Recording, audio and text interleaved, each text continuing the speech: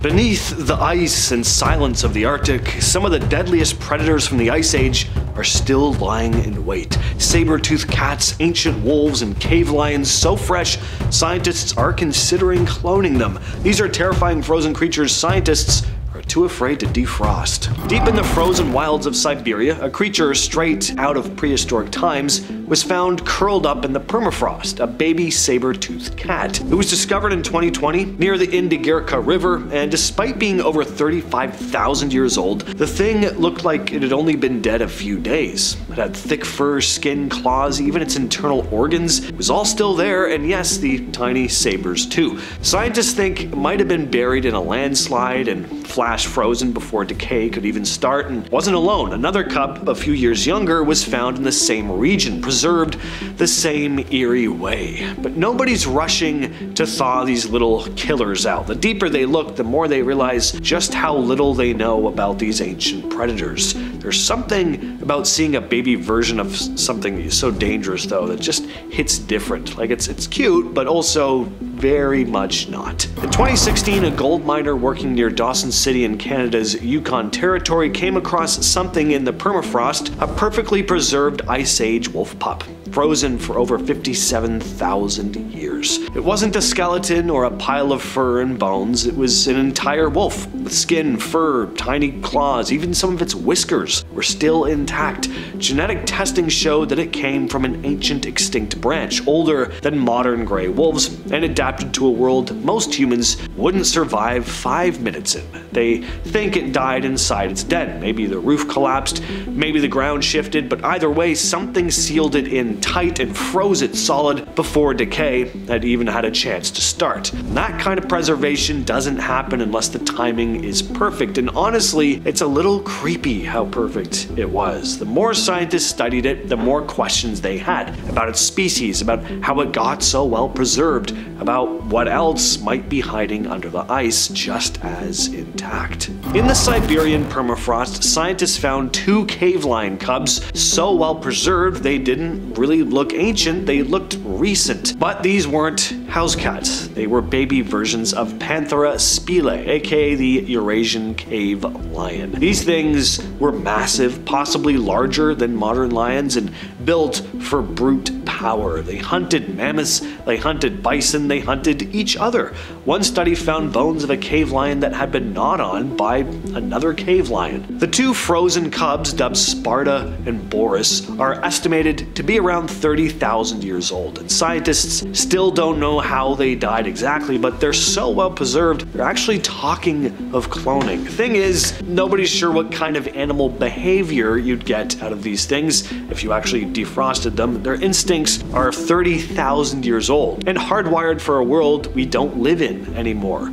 So what could possibly go wrong there? In 2015, researchers in Siberia discovered a frozen woolly rhino calf that had been locked in ice for over 34,000 years. Its name is Sasha, and it's the only baby woolly rhino ever found. And it's not just bones, this thing still had skin, hair, a stubby little horn, even muscle tissue. But don't let the baby part fool you, woolly rhinos were absolute tanks. Adults could weigh over 2 tons, with horns up to 3 feet long, and you'd think for their size that they'd be slow too, but fossil evidence shows they could charge like a freight train, and they likely had tempers to match. These animals were built for war against the cold, against predators, and sometimes even against each other. Ancient cave art shows humans were just terrified of these things, often drawing them mid-charge or goring other animals, or again locked in battle with each other. If anyone's thinking of cloning a few of these things, they better make sure the fencing is just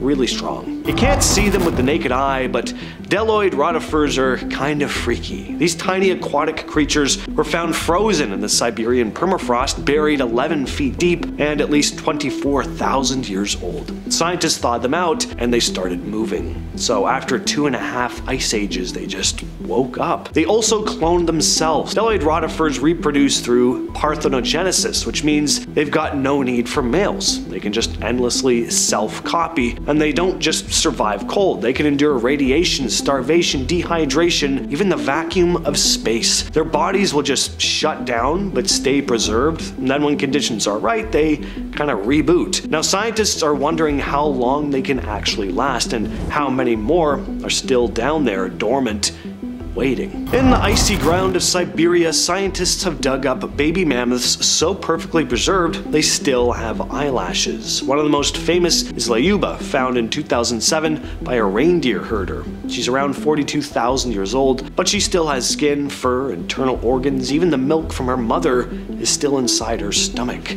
Another calf, Yuka, was found with strange cut marks on her bones, like something or someone had been trying to carve her up. Could have been ancient human butchering, attacks from other predators, but the truth is nobody knows exactly what happened. Every time one of these calves gets pulled from the permafrost, though, it cranks up the conversation about cloning, but even if they could bring one of these things back, should they? Once again in Siberia and Alaska, scientists have found ancient bison that are so well preserved they still had red in their veins. One of the best examples was discovered in 1979, a frozen bison they named Blue Babe because of this bluish tint from the minerals in the soil. The thing had muscle, skin, even visible wounds. It had clearly been killed by something, and then it froze before it could rot. But here's something pretty cool. These mummified bison showed signs of being stalked and eaten by predators that do not exist anymore. Deep claw marks,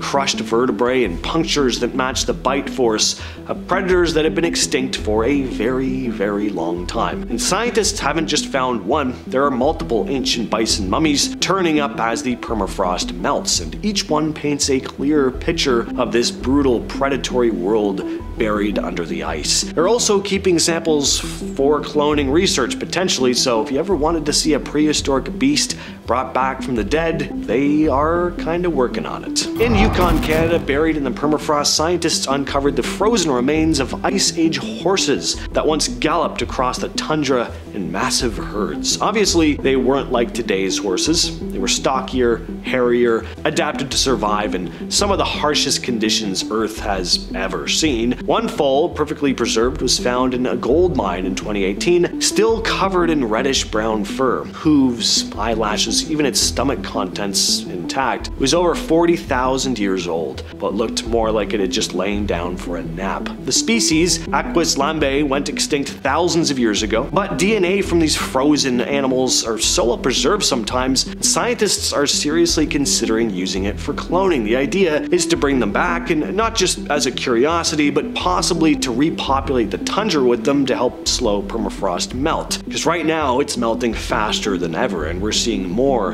and more pieces of an ecosystem that hasn't seen sunlight in tens of thousands of years, and not everything coming out of the ice is dead. In 2014, scientists digging through 30,000-year-old permafrost in Siberia found something that was very much not extinct, a virus, a massive one. So big you could see it under a regular microscope. They called it Pithovirus sibericum, and it's part of a terrifying new category, giant viruses. Two words you just don't want to hear right beside each other. Well, this ancient giant virus actually reanimated after being frozen for tens of thousands of years, and more of these ancient viruses have been found since, buried in melting ice, all still capable of waking up and infecting hosts. The one they revived didn't target humans, just amoebas, thankfully. But that's the part that makes researchers nervous. If some ancient virus can survive that long, what else is waiting to thaw? And are we even remotely prepared for it? Because you can quarantine,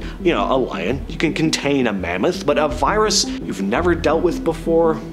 Good luck. In Canada's Yukon Territory, scientists came across bones and fragments of an animal that sounds made up: giant Ice Age camels. Yes, camels in the snow. Kind of a bizarre image. Not the two-humped animals we know today, obviously. They were massive and built to survive brutal cold, not scorching heat. They had long legs, thick fat stores, and bones tougher than steel. Fossils of these ancient camels were found in gold mines near Dawson City, preserved in permafrost so well, researchers were able to extract collagen from their bones, something that usually doesn't survive past a few thousand years. These camels would have roamed the same icy landscape as mammoths, dire wolves, and saber-toothed cats. Some estimates say they stood over 9 feet tall, and while they might not look terrifying at first glance, just their sheer size, the power, the fact that they existed in this totally different version of North America, it makes them feel more like monsters than mammals. Scientists still don't completely understand how they adapted to such extreme environments or how they disappeared,